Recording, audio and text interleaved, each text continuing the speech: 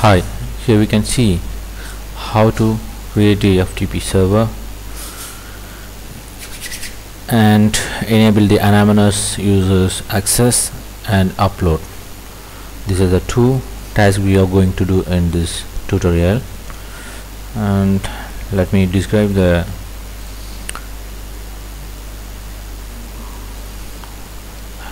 and here we need to enable the port, the two ports used for the FTP server.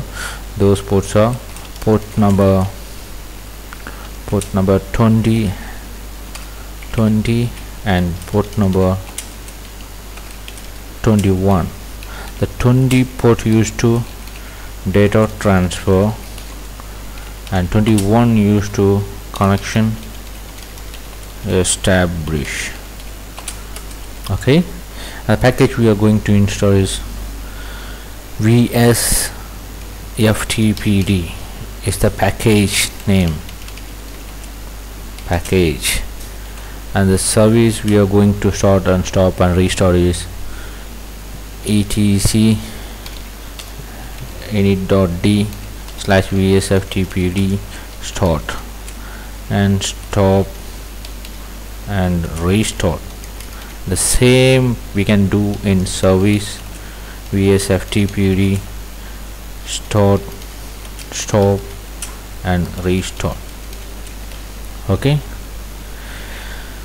and here we can see the package how we want to install.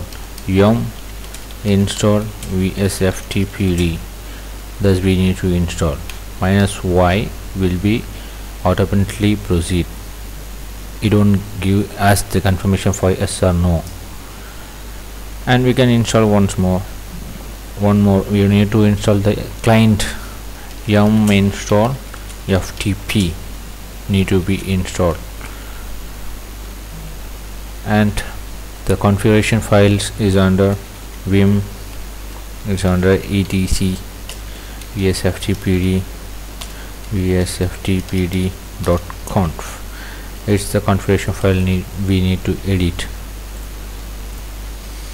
And here we can see how to install the FTP package and how to configure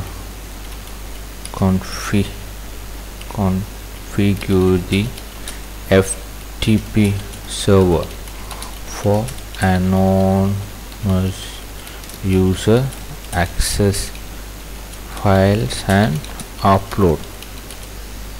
Okay, and shall we go to installation steps?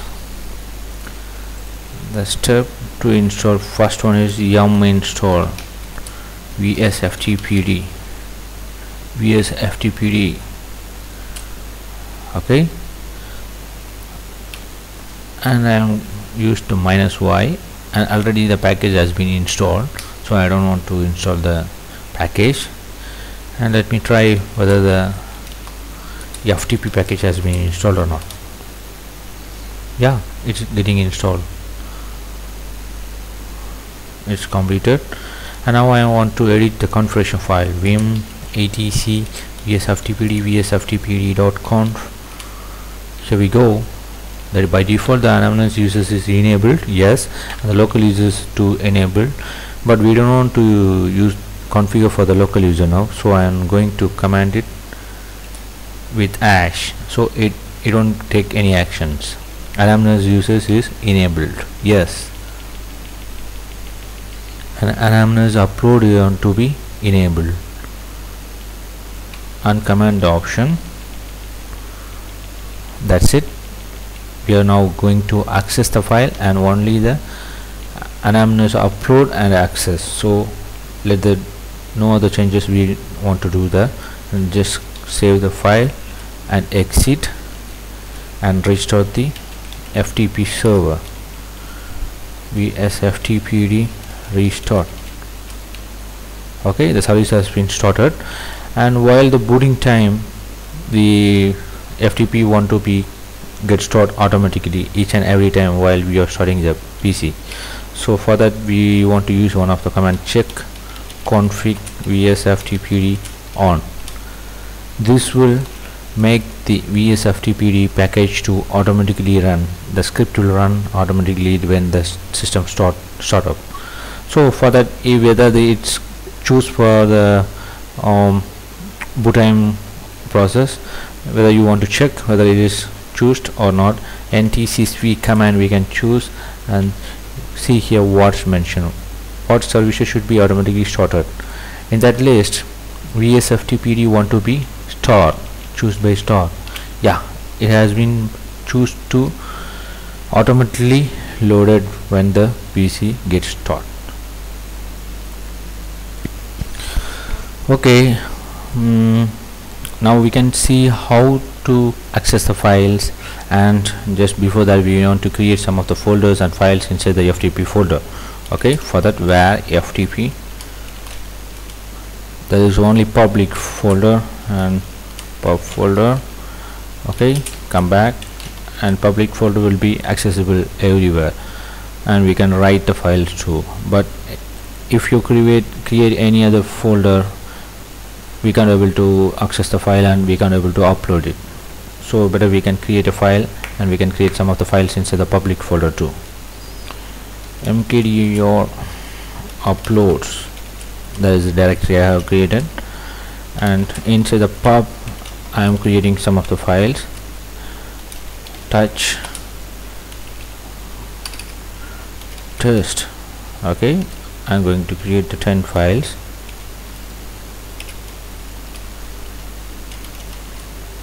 It's created, and let us access from the browser and see whether it's working or not. Because of the virtual machine, it's taking little bit time and it will be slower. Yeah, so we can see whether we can access or not. 192.168.1. yeah, 20. I forgot my IP. Let me see what's my IP. Okay, I have config at that one is 20. Yeah, I can access the folders. Public folder, the files are here, and upload folder. This process is just accessing the files, and we can be able to access from the command line to FTP 192.168.1.20. anonymous user, and the password is blank. The login was successful. Okay, and the login was successful. And if you need to know whether which directory we are now, pwd, it will show the root, wherever we are there, but it will show the root as the root.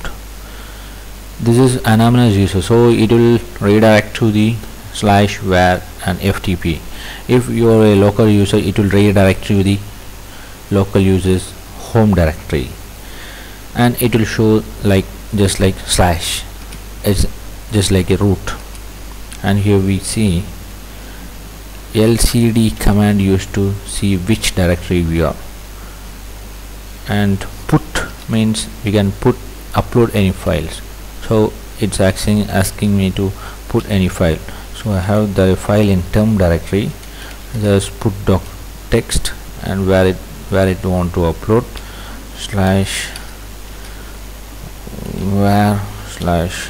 /var/ftp, and could not create the file. Because why? The reason is because I have configured the anonymous upload, but I want to do some of the settings, like I want to enable the boolean and content and context, and I want to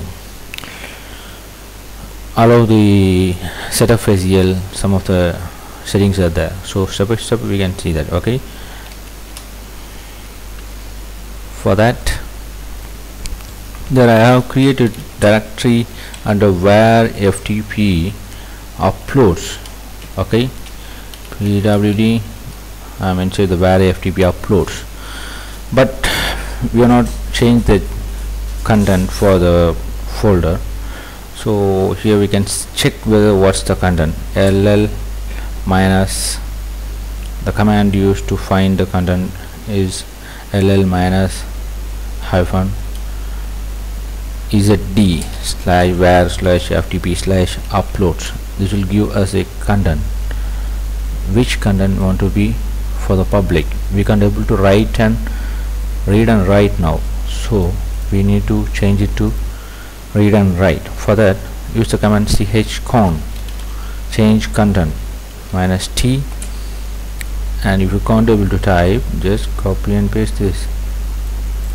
I'm going to do that, so I'm telling that public content read and write underscore t, and which direct you want to be read and write. Now check the same command. Here you go, see, it has been changed to public content read and write. That's it. And we need to change the, we have to set the boolean to, so get bool minus a grep pipe grep ftp.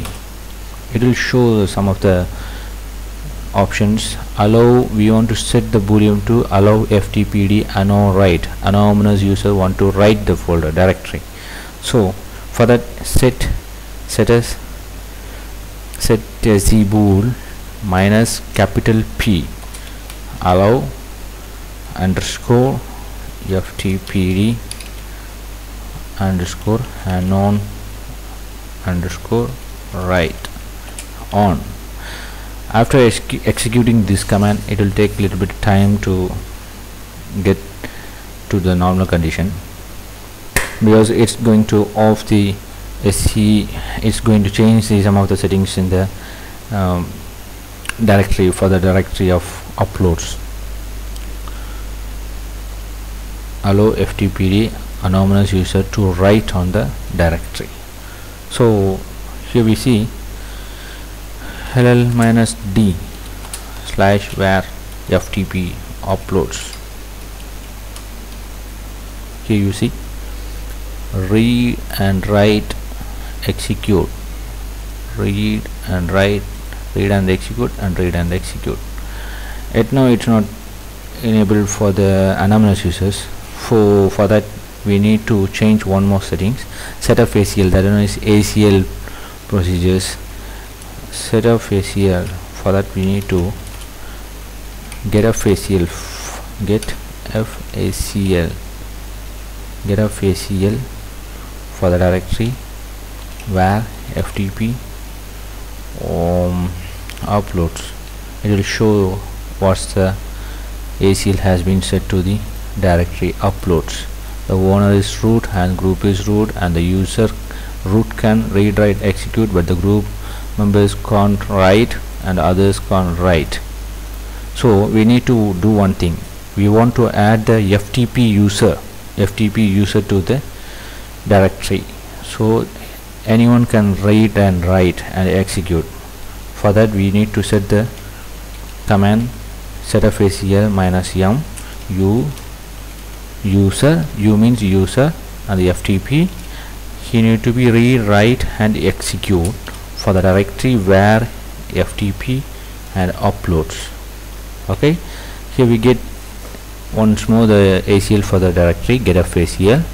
Here you can see the root is owner and the root is the group, and the user can read, write, execute, but the FTP user also have the right to read and write and execute. Okay, that's it. Now we can access the files and we can upload the files in the directory. So, and one more thing, that one is, after this we need to restart the VS FTPD service.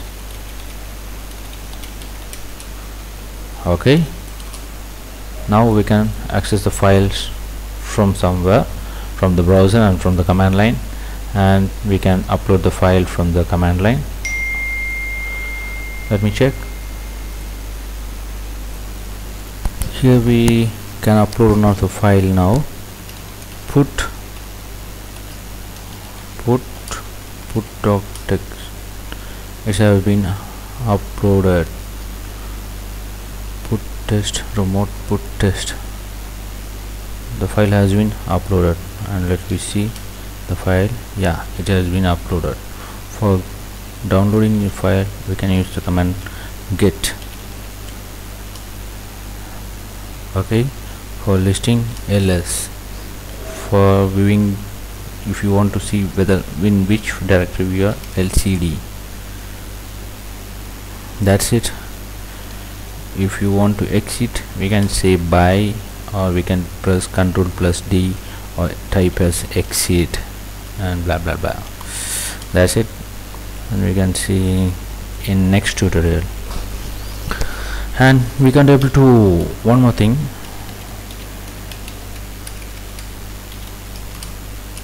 we can't able to delete the file from the directory. Delete put.text permission denied, because you know one thing, we have just configured for the upload and only for the access. We can view the file and we can upload the file, we can't able to delete the file. So we can't able to delete the file. That's it. Bye.